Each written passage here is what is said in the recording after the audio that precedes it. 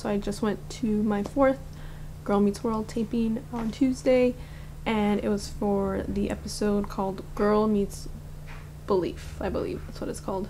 I believe that's what it's called. Michael Jacobs called it I think he said bottle episode because it was just the core cast. This episode did not have any guest stars. Danielle Fishel she's in the episode, but she wasn't at the taping. She had taped her episodes before because it was her birthday. And the episode's about, without giving a lot away, it's just, it just focuses on, Riley, Maya, Lucas, all the kids, and Augie, and just what they believe. They have to question what their beliefs are and stuff like that. And it's also an episode it's a really good episode about Riley and Maya's friendship. Again, I can't really go into too much detail about what exactly about their friendship it's about. It's a good episode. We did find out at the taping who passes away in the first episode of the season 2, and is actually somebody that I had guessed.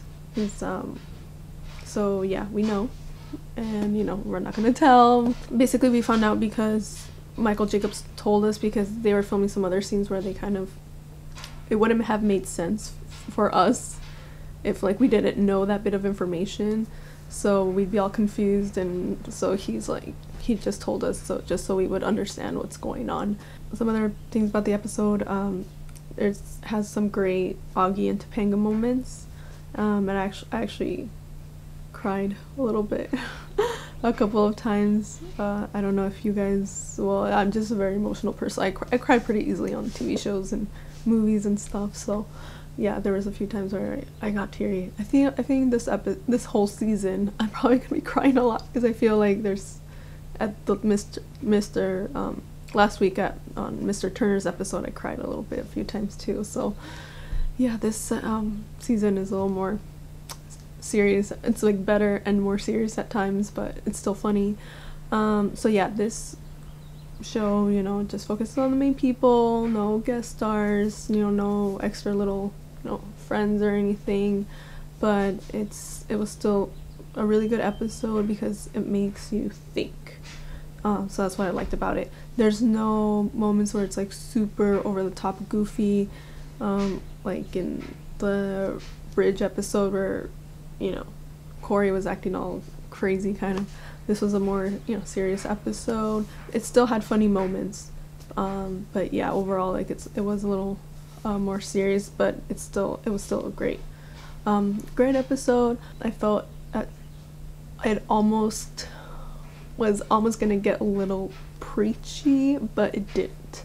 And I think it's probably maybe because I'm agnostic, so yeah, but it didn't.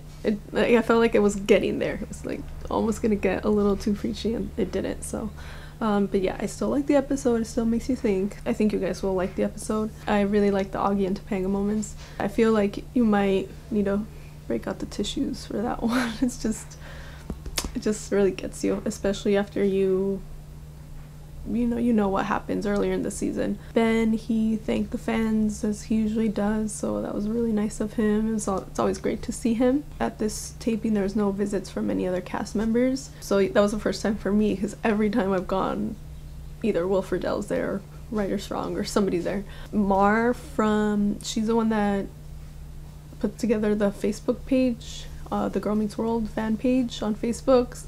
It has over 1 million likes, so if you're a fan, you've probably liked that page.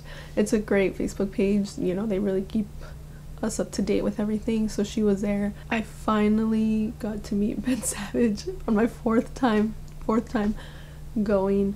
Yeah, because I kind of tried a different strategy this time, because every time I've gone, I just never get to meet him, because he's always, people are doing the signings and he's always off talking to other people, or with the VIPs, so he doesn't really come up to where the fans are. So what I was thinking this time, I was like, okay, I'm gonna wait a little longer to get, instead of getting in the line right away and being one of the first ones, I'm gonna wait a little longer, and maybe by the time I get up there, he'll be done talking to VIPs, and then, you know, I can, you know, he'll do signings.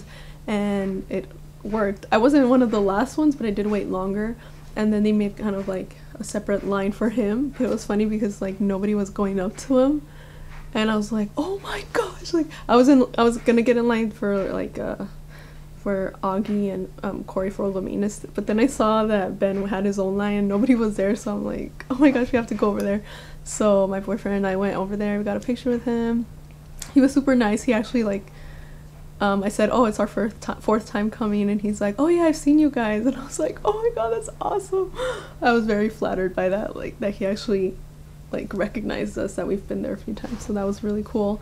And then the security guard kept like yelling at us like, hurry up, but we're trying to get a good picture, and like my boyfriend was not getting a good selfie, and so, you know, Ben, you know, he's like, oh, let's take another one, until we got a good one. So that was really nice of him to do that. And then a fan offered to take the picture, and she took the picture, and it was just awesome to finally meet Ben. Finally got somebody from Boy Meets World, and hopefully, like, you know, I'm gonna try to get other ones. Danielle, I don't know when I'm gonna get her. She wasn't there, but she's been there the other time. She doesn't do any signings, but hopefully one day. So that was my experience. Well, let me know if you have any questions in the bottom. Also, I just started my 90s channel called 90s Paradise. So if, you know, you're probably a Boy Meets World fan, so if you are, go check out the 90s Paradise channel. I'm gonna link it here and also in the bottom, and, you know, in the description. And basically, Sean and I from the Girl Meets World After Show, we are going over memorable episodes from Boy Meets World. We just started season 1. We're gonna go a little bit, you know, a few episodes from each season. So just go check it out and subscribe. And I have a lot of other 90s show ideas that I'm gonna do videos and stuff. So just, yeah, subscribe so you can kind of keep up to date with that.